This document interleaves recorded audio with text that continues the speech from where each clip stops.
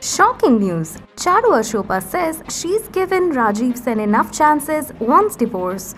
He says she had her first marriage from him.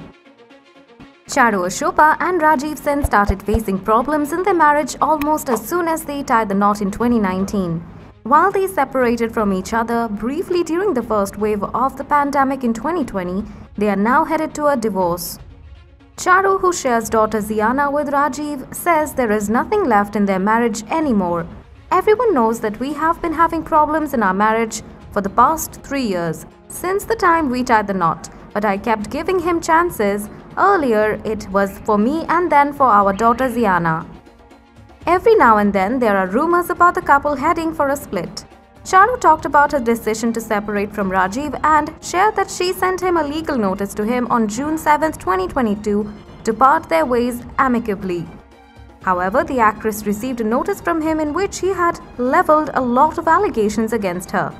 Charu said, "I didn't want to talk about the problems in our marriage, but I have been forced to talk about it now because Rajeev is spreading lies about me, which is damaging to my reputation. Yes, we have taken the legal route to end the marriage and I initiated the process." Charu stated how the couple had problems since the beginning and she had always given him a chance and reconciled.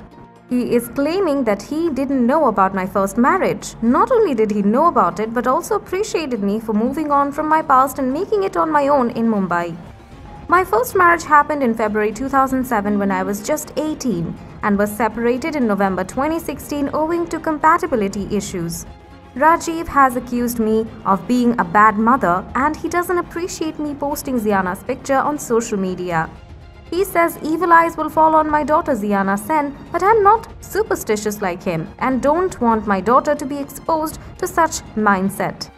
In Rajeev's defense, Rajeev Sen said, "Practically no one bearing those from her hometown Bikaner knew about her first marriage.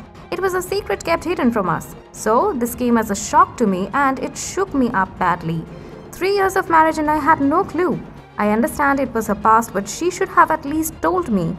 I would have accepted it with respect if she would have told me about it before getting married."